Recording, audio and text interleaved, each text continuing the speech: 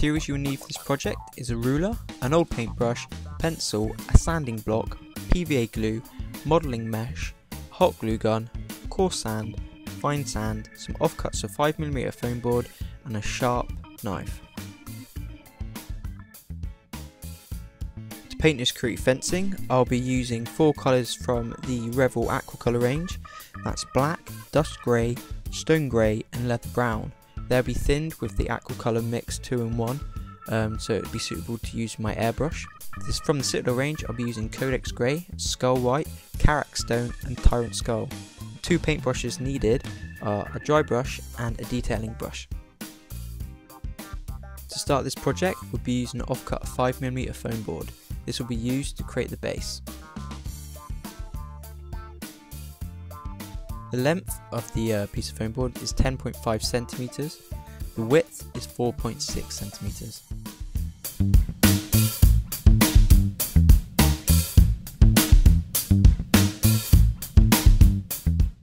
When cutting the foam board, make sure your fingers are away from the ruler edge and then do your cut. It's good to get into the habit of always retracting your blade back into the handle when you finish with it.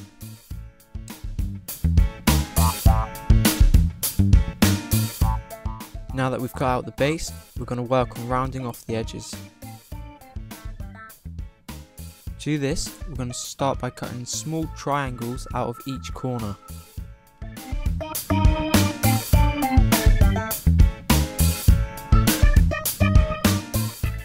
As you can see, the edges are still reasonably pointed, and what we're going to do to cure that is to cut smaller triangles on those points. It gives a nice rounder edge.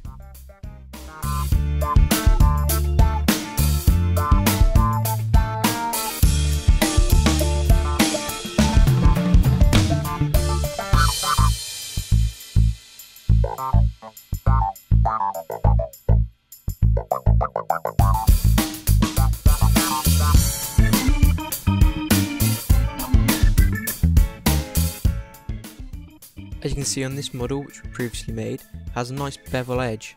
So the next step is to create that bevel by getting the utility knife and cutting away from you. The safest way to do this is to put the piece of foam board on its end and cut downwards. That way your fingers are kept away from the cutting edge and all your cuts are made away from your body.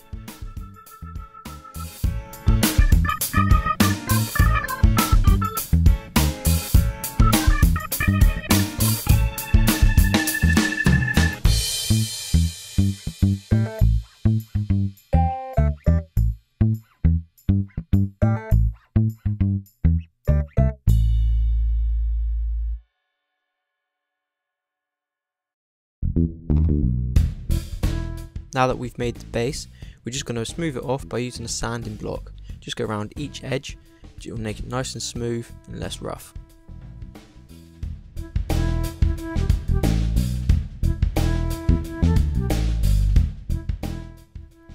Once you're happy with how smooth the edges are and the way it looks, just clean off your desk, ready for the next step.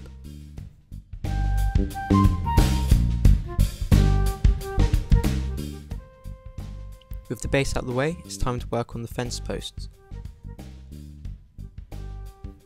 To do this, we're going to use the 5mm piece of foam board and cut small pieces as shown in the video. The measurements of each fence post is 1 cm in width and 3.5 cm in height.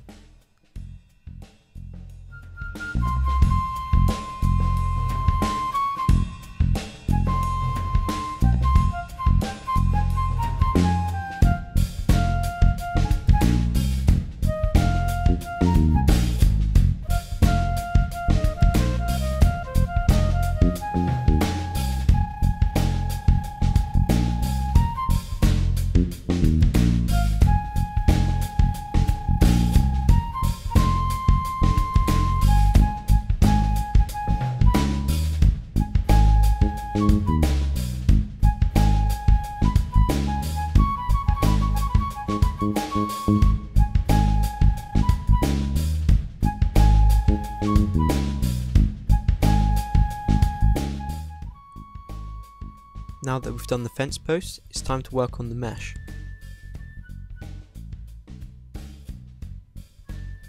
The length of the mesh is going to be 8 centimeters with a height of 3.2 centimeters. The mesh is plastic, so you're able to cut it with a pair of scissors.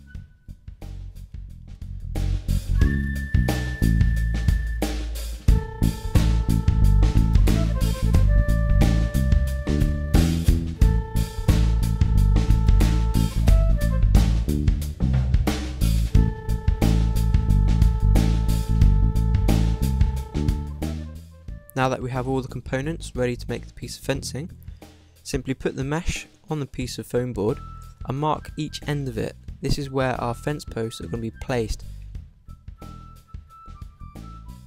Once marked, grab the glue gun and put a small bead of glue on the bottom of it and let it bond. Make sure they're upright and not slanted.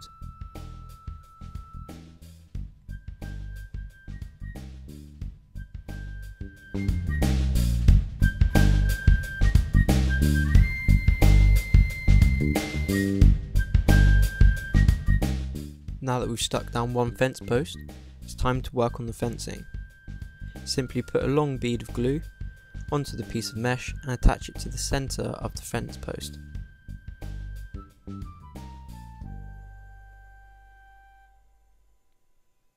Leave it there for a couple of seconds just to make sure the bond's been made. And that's one side of the fence made.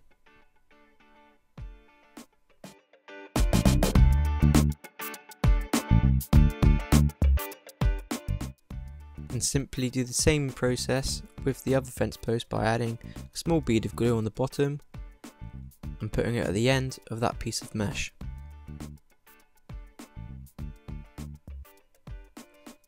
As you can see, the mesh is flexible, so that way you can pull it out and put a bead of glue all along there on the mesh and attach it to the centre of the other fence post.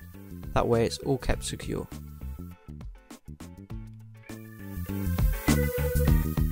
And that is the main construction of the fence post complete. Now it's time to base it and to work on the paint. To texture the base and the fence post, we've used two different sand mixes. For the base, we've used coarse sand, which has a larger grain and provides nice texture, which is easy to dry brush. For the fence post, we've used fine sand, which gives it the concrete look that we're looking for. We've gone ahead and undercoated the model black. Remember to not use propellant for this, because that will actually melt the polystyrene on the foam board. The first colour to be applied is dust grey.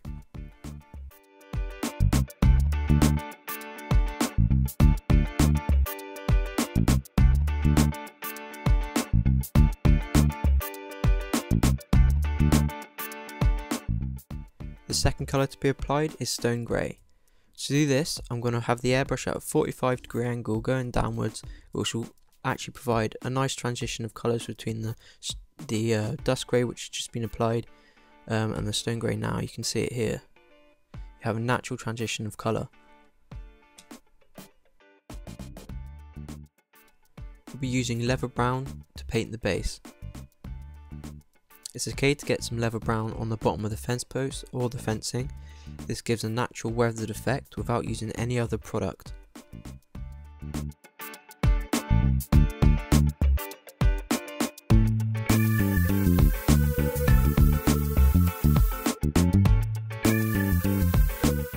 Now with the base painted brown, we're going to use Codex Grey and a detailed brush just to pick out some of the rocks.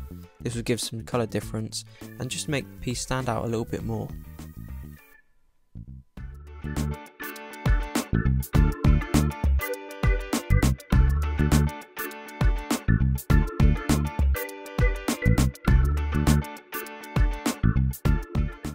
The next step is to dry brush Carrick stone on the base and over some of the rocks.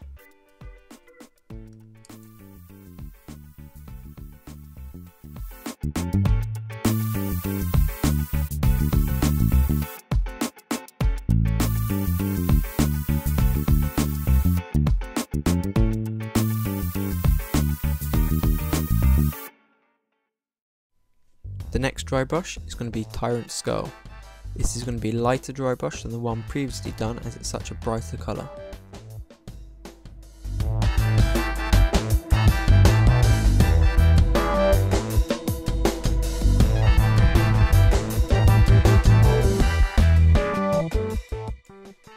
rocks which come off during dry brushing, simply use leather brown to paint in those gaps. The last colour to be used is skull white. This is going to be dry brushed on the fence post as well as the stones on the base.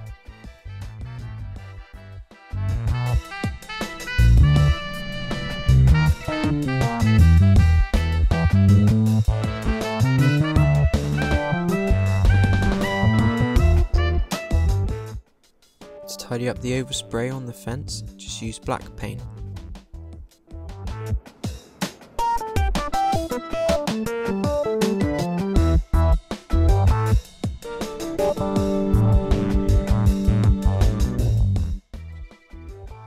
Now that we've painted the piece, it's time to add some tufts to the base. Simply add white PVA glue to the base and place your tuft gently on it.